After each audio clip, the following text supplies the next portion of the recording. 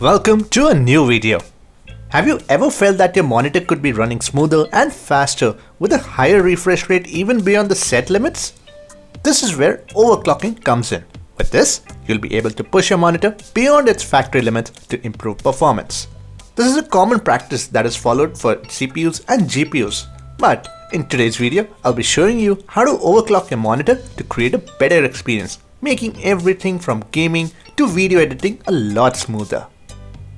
Before we begin, do note that this process comes with risks such as the potential to damage the monitor, so make sure to proceed with caution. There are two methods by which you can overclock your monitor. If you're having an nvidia or AMD GPU, you'll definitely be having a software that is the control panel where you'll be tweaking the settings. I have an nvidia GPU, so it'll look something like this.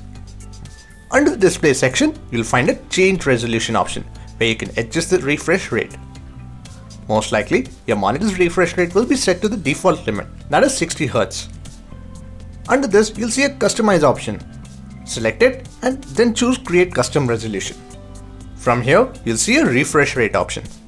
Now, the important thing to note is that if you're having a 60 Hz monitor, most likely your limit will be between 73 to 75 Hz. Or the best solution is to try increasing the number until the screen goes black or goes out of range. If your screen goes black for 5-10 seconds, press escape on keyboard to revert. This way, you'll know the limit, and after adjusting the settings accordingly, apply the settings. Done!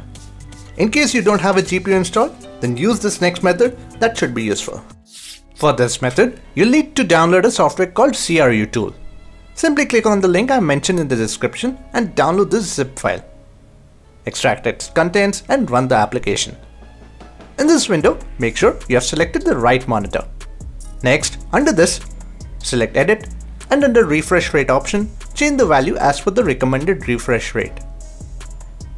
Now, apply the changes and open the Restart application that you got in the zip folder with admin rights.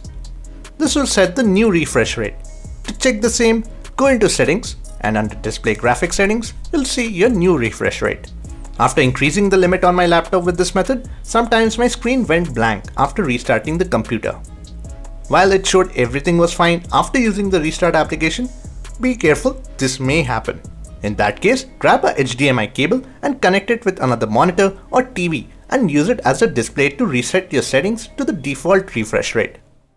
There it is. You've just overclocked your monitor. I hope you were able to see some improvement in the performance. Thanks for watching, and don't forget to subscribe for more great content.